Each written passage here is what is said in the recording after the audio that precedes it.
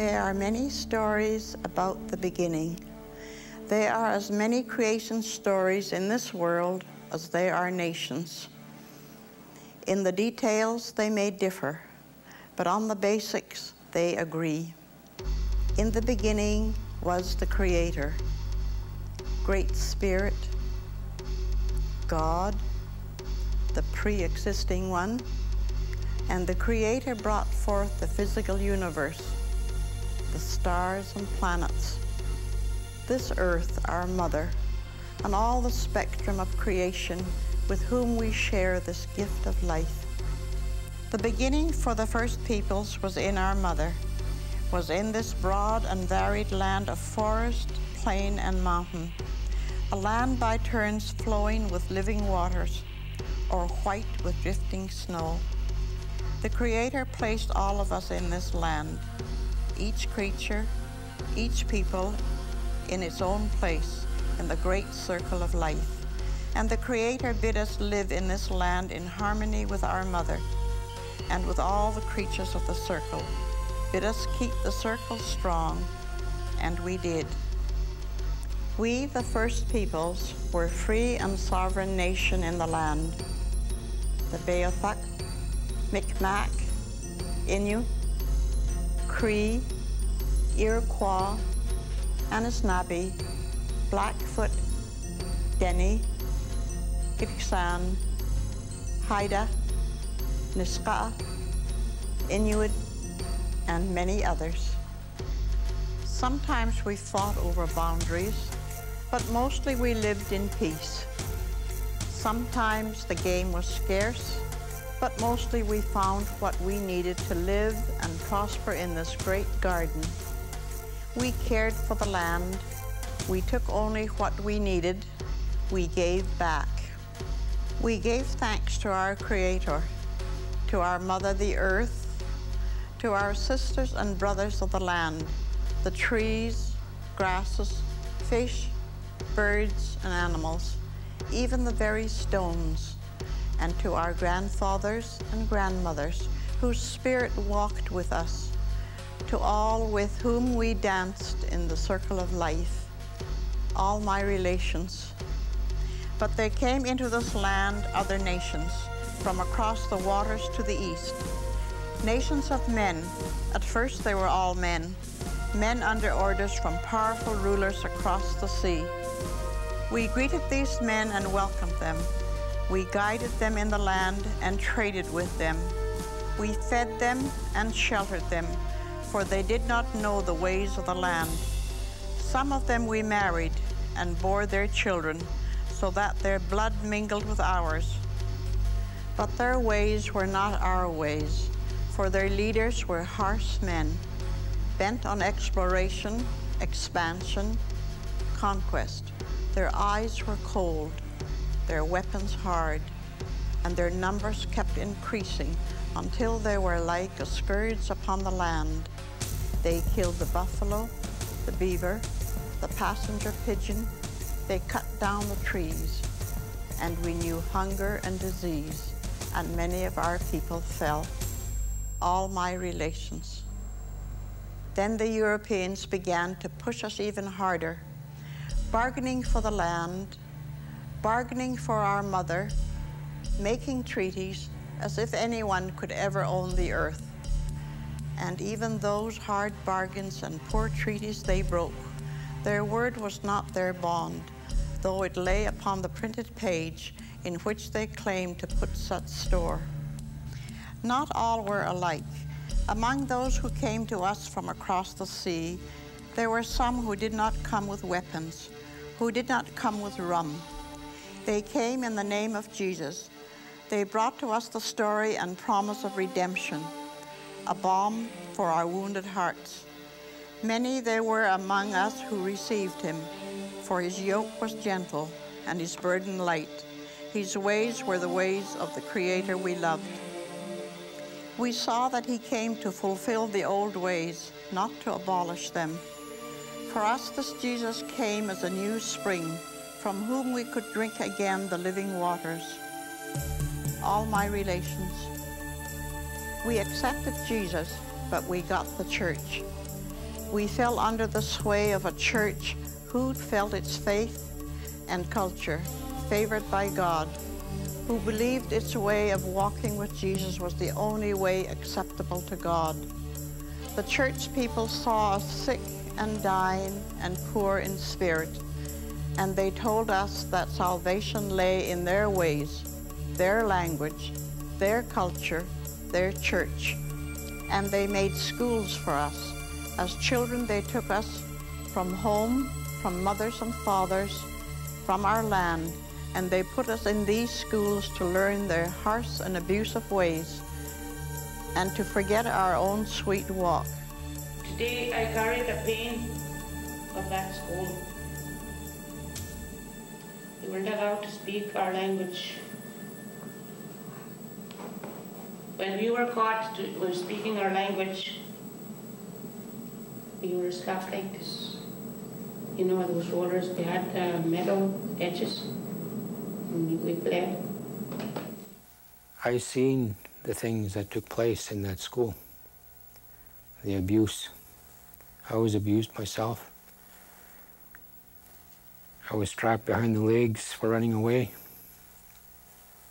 I was punished for speaking my own language, and I was made fun of for speaking that language.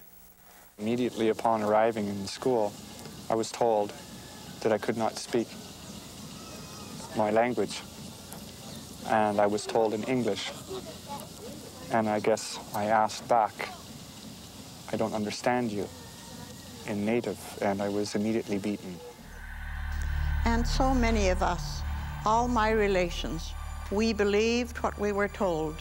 We came to despise our languages, our spiritual pathways, our grandfathers and grandmothers, even the color of our skin. And we stumbled from those schools even more lost, even more desolate, no longer at home with our people, existing only around the edges of the white world. No home, even in the church. The foxes have holes, and the birds of the air have nests, but many of us had nowhere on this green earth to call home. We had lost our mother. And many ran away into the bottle, into alcohol and drug abuse. We let out our confusion, our self-hatred, by beating one another, abusing one another. All too many among us took their own lives. When the sexual abuse was discovered and everybody cried out, and some people were happy and a lot of people were sad, when those people came forward and admitted the sexual abuse, they didn't have any mechanism for the healing process. After they divulged all this information and everybody knew that they'd been abused in one way or another, there was nothing for them after that, and they were basically left out in the open, and a lot of them felt ashamed, and there were some cases of suicide. I couldn't step forward when all my friends were out there.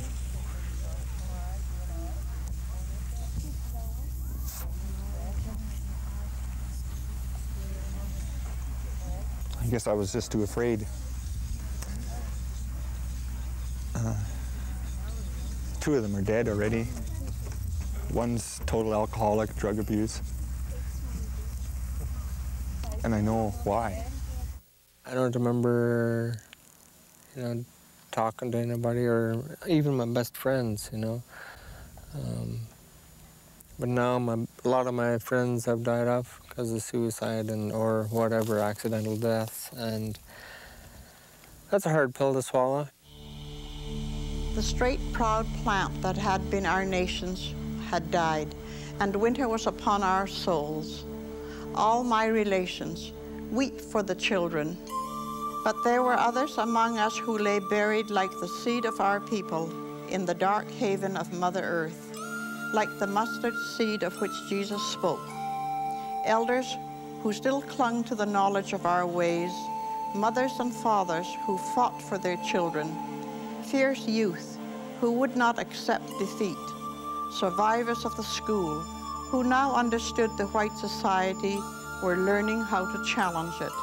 Church people, too, who knew that Jesus loves us for who we are, that our ways were not wrong, but a gift from the Creator, people whose faith had made them well. I felt something in here when I started hearing those big drums. It just did something to me. I'm not quite sure what, but I felt like I had come home. You see, I'm very grateful to my grandparents and the way they raised me, especially to my grandfather, who raised me to hunt, to fish, to trap, and in a sense also raised me to be a warrior for my people, to stand up, to speak my mind when I need to speak my mind. And when I grow weak, to go to the cold waters, to go to our sweat lodges, to use our pipes, to pray, to offer ourselves to suffer. And our mother cradled these seeds of my people through this hard winter, kept them cradled in her bosom while winter storms raged around them, kept them safe until the great medicine wheel of life should roll around again to a new season. For all winters have an end, and so the time of thaw, of new life, of resurrection has come, is here.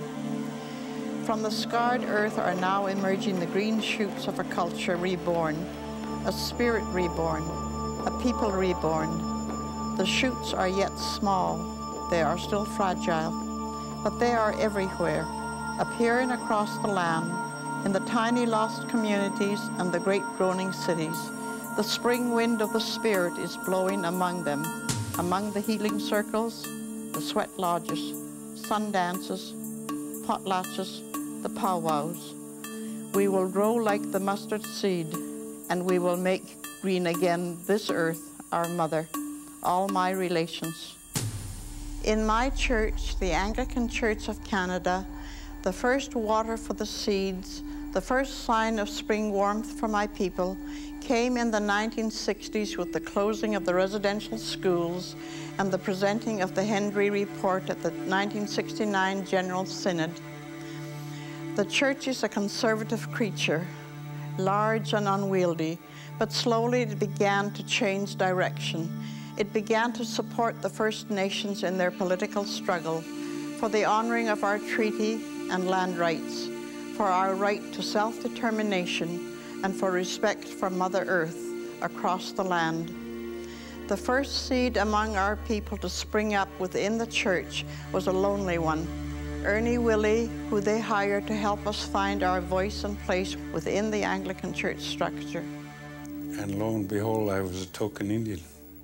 Somehow, the prevailing attitude was that we were kind of cute and maybe even cuddly for all I know. And, you know, it was kind of good to have us in the parade of clergy and so on. There followed a council of First Nations Anglicans appointed by the primate to carry this work further, to water the soil, to nurture the new seeds. But we were just new sprouts ourselves. Many times we were afraid as we poked our heads above the earth and into the light of day. Sometimes the spring seemed to stop its advance. The wind blew cold again. There were dry spells. Sometimes there was even snow. It becomes difficult to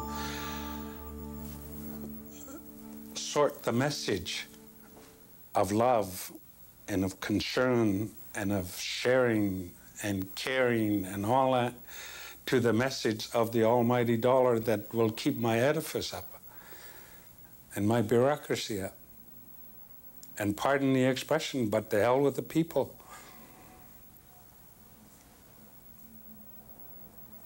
And then it led me to say things like, if I was talking to Jesus directly today, I would say, sir, you're going to have to come and do it all over again. They missed the point. But the medicine wheel turns, and to everything there is a season. And so we grew, and new shoots joined us, all my relations. Another indication of what it was like to be Native was when the Recreation Committee decided to have a competition to design a crest and a motto, I guess, for Walpole Island. And my brother drew a picture, and it was the shape of a shield. And in the center of the shield was a bottle, and inside the bottle was an Indian. And on top you put Walpole Island Recreation. And that was his image of Walpole Island. You know, being trapped inside that bottle, and in a sense being trapped on reserve. And I felt the same way.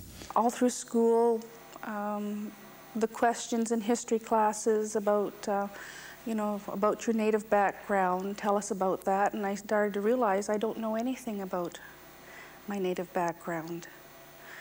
I've grew up assimilated in that non-Native community, attended the church, and all that education and community didn't teach me who I was as a Native person. When I turned 19, I left the church. I could say that Christ and Jesus has always been a personal companion in my journey. I've never felt him away from me. Never once did I feel that he was away from me. It was myself that went away from him and tried to ignore. But he never left me.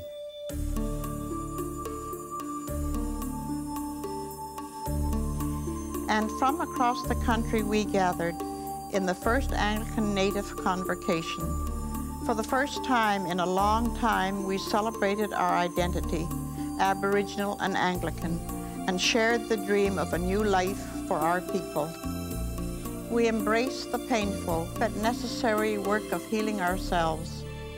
I have never in my life, as long as I've been with the church, ever saw so many Native people congregated together and bringing their concerns.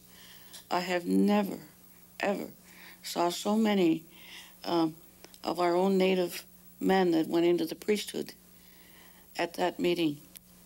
I was amazed, I was thrilled, I think I was just taken aback. We gathered again and dragged a reluctant church into the process of looking at the residential school issue. With a harvester belt this thick and that wide, they strapped me to my bare bottom for every time they caught me speaking my language. There was a chair right in the middle, in the front of the room. And one by one, we came to that chair to sit down and had our hair cut off.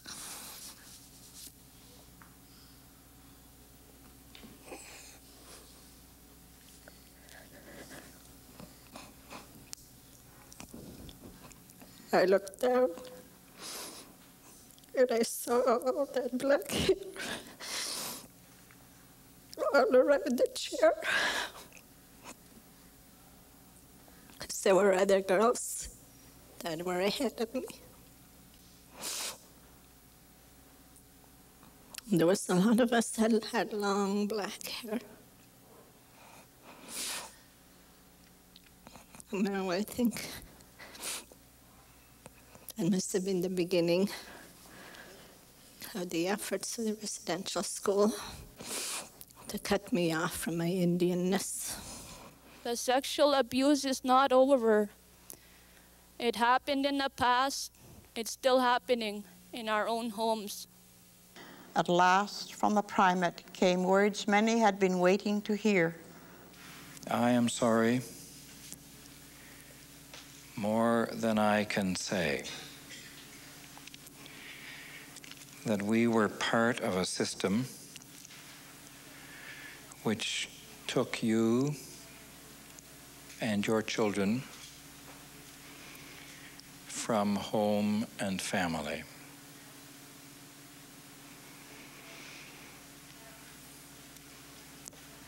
I am sorry, more than I can say, that we tried to remake you in our image. I am sorry, more than I can say, that in our schools, so many were abused physically, sexually, culturally, and emotionally. All these have nourished our rebirth, have strengthened our roots, have spread new seed to grow across the land, have brought healing to the damaged soil of our land and history, have slowly allowed us to turn our face towards the sun again. When I look at my land, and I'm back there now, the very blood of my ancestors are in and amongst my land and my waters. They are the very birds of the air, the fishes in the sea, and so on. Because life, do we not really believe that? That life is eternal? In some ways, I'm a person who lives in two worlds and is always sort of caught in the middle and doesn't quite belong here, doesn't quite belong there. That seems to be the sort of the story of my life. I'm proud of who I am. Proud to teach that to my son, so he'll be proud of who he is. And not ever to be made to feel that he should be ashamed of who he is. A new sense of confidence of who I am. New sense of confidence of who I am as part of this church.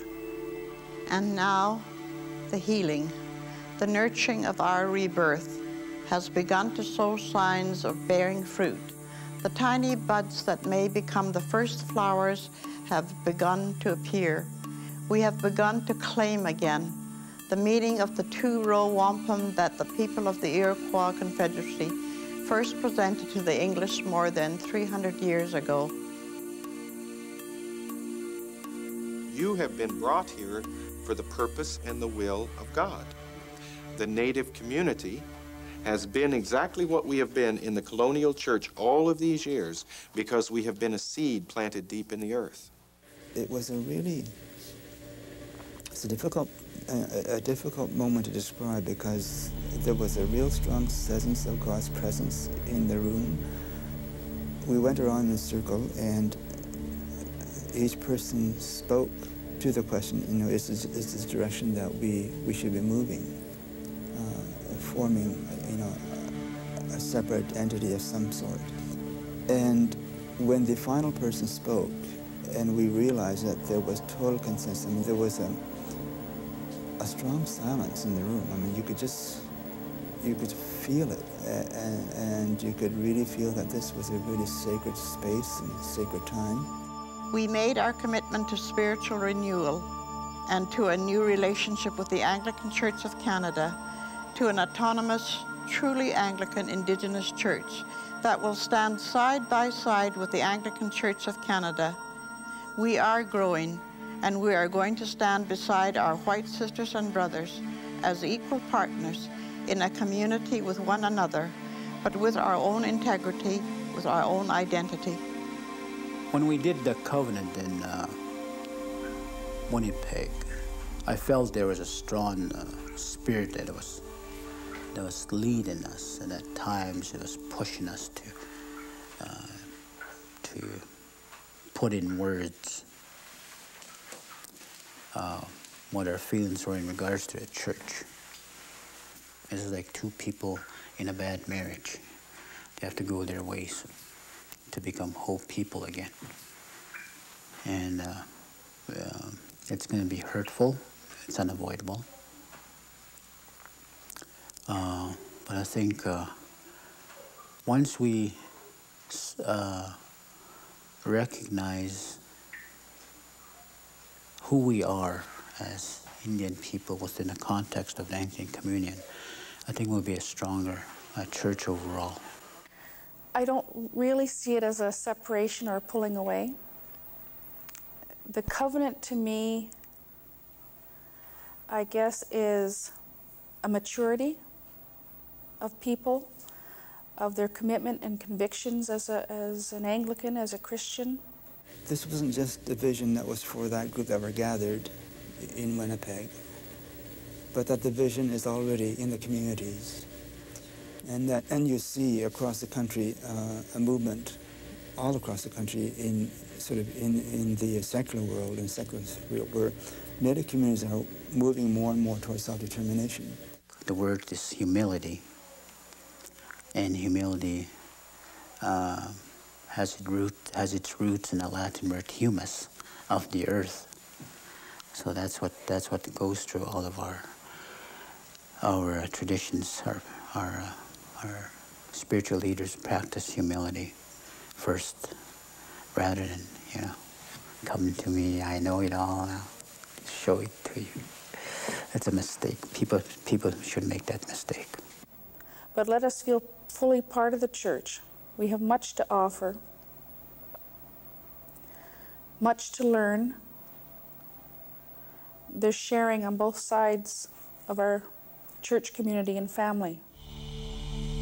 We are now in the time of the seventh fire, as prophesied in the Anishinaabe tradition, a time when a remnant of my people will be reborn. It is happening. First Peoples within the Anglican Church are part of it too. We invite the white church to join us. The Creator has placed before all of us two choices: life, harmony in the spirit, respect and love for one another and for all living things, or death, greed, oppression of one another, destruction of Mother Earth. Therefore, let us choose life.